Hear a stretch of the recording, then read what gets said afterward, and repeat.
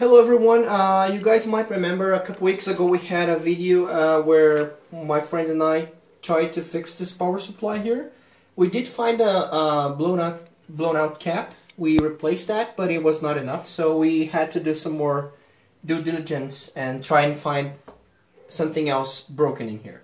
I seek for some help in the EV blog forum, and some people, nice people there, helped me out as well. And well, the first thing we started looking at is below this heatsink here. There's a controller circuit, and that controller circuit basically what people suggested is, hey, have you at least checked if the voltage is getting there? And sure enough, I hadn't, so I did it. So pins 5 and 7 here are where the control voltage, or the voltage, the feed for the control part of the circuit should be coming to. And if I try to measure that, you guys gonna see there's nothing there. So yeah, that hints at a problem.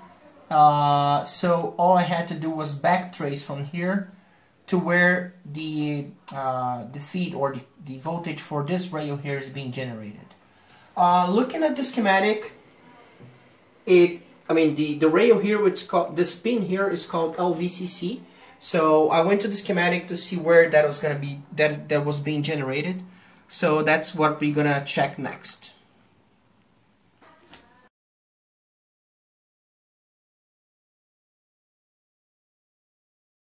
Okay, so this LVCC pin here in the control circuit is being powered up by a sub-circuit here, which is basically, it's like it takes a voltage from another rail called VCCP and generates the rail VCC1, which is then the one that powers the control part of this circuit here. So it's based around a TL431 reference. So that's the first thing I'm gonna measure in here.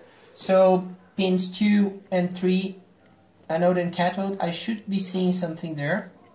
And as you guys can see, I'm not seeing anything meaningful.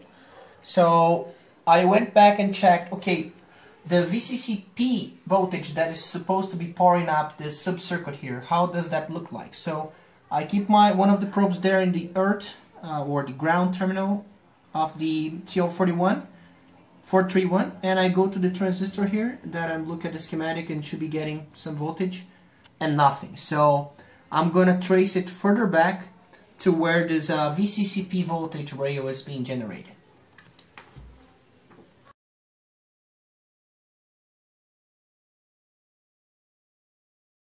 So the VCCP rail that we talked about before that should be pouring out this part here is being generated out of these little transistor here, QB901. So I'm gonna measure the output of this transistor, and you're gonna see there's nothing there, so as we suspected. So I'm gonna check what is pouring up this part. So this is a very simple sub-circuit actually. It's just like a pass transistor. So I'm getting a rail before that, which is called VCC. It goes through this pass transistor to generate the VCC1 that then goes in here, so on and so forth. So if I go back one more step and check where this VCC voltage that should be pouring this up is being generated, it's in this transistor here, QB903. So if I measure this transistor here, you're gonna see that I do get 17 volts as it is supposed to be.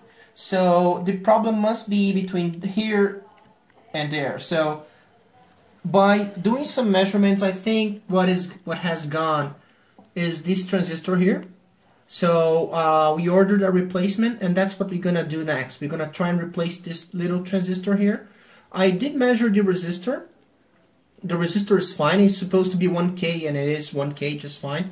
I'm gonna take out this capacitor here as well and have a look, just to make sure, because I measured it in circuit and that's not good. So I'm gonna take it out and measure it, but I'm gonna also replace this transistor anyways because we got replacements for it. So but I'm 99% sure this is the problem. So we're gonna replace this transistor and see if that's enough to bring it back to life. I think it is, because you guys saw the rail. We do get everything working up to this point.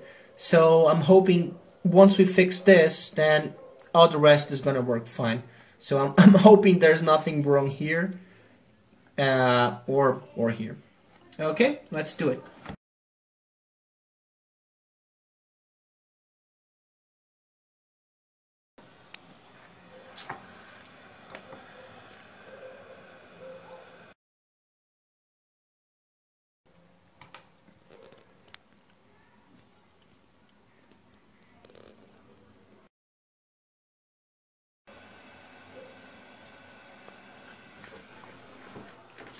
Alright, so we replaced the little transistor there.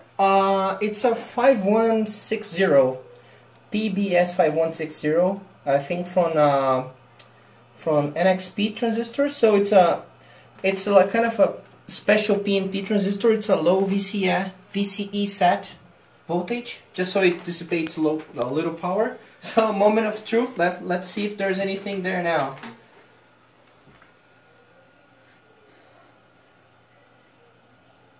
Crikey, nothing.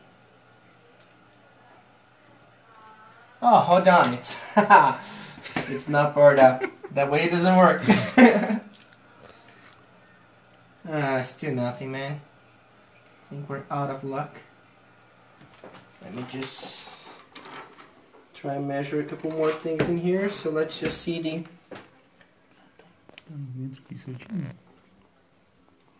Let me just see if we are getting voltage in here. Yep. And then the 5 volts rail, I think it's here. So yeah, 5 volts there. Yeah, but nothing on the other rails. So, oh man, this is turning out to be more difficult than I thought. So I'm gonna have another look. Maybe what I'm gonna do next is just have a look at this capacitor here, just to make sure. I do have replacements for it, I think, so maybe I'll just have a look at that and see, but yeah, I don't know. Let's see. Alright, so I think we have good news. What happened is that, I noticed that there was I look at the schematic and I noticed that there was like an enable pin to that, fitting into that transistor that we replaced. That's in the back of the board now. So I trace it back. It was one of these optocouplers here, and it was labeled enable. So what happens is that this, I think what happens is with this TV is that we saw that the 5 volts rail was working from the beginning. So I think it feeds the 5 volts into the logic part here somewhere, and then it runs like an initialization routine or something, and then it feeds back a signal here, which is in this connector here called PS_on. So that is what goes into that enable pin that I mentioned before through an optocoupler. So I decided, well, it didn't work at the bench, but I thought, well, maybe that's because this PS_on signal is not enabled. So that's what we did. We put it back together, and voila! If you guys can see the glare there, it's turned on fine. So now remains the question if that transistor was really bad. I don't know. I think it was because I tested with my multimeter, and it was one of the junctions was bad. So yeah, I think there was something wrong there as well. But I think maybe I should have done this before as well when I replaced the capacitor first. Maybe that could have solved the problem. I don't know. But anyways, we replaced the transistor and now it's working. So success. Okay, so just to illustrate a bit better this how this thing works, so here's the diagram, the schematic. So this PS_on signal basically drives a transistor that goes into the optocoupler and then into that transistor I replaced. So good thing, I tested again just to make sure, and that transistor was indeed defective, so it's a bit less embarrassing that I went through all this trouble to replace it, because it would have been embarrassing if I, if it was just me not plugging it into the other boards. So, well, lesson learned, but I hope you guys enjoyed the video, and please subscribe. See you next time.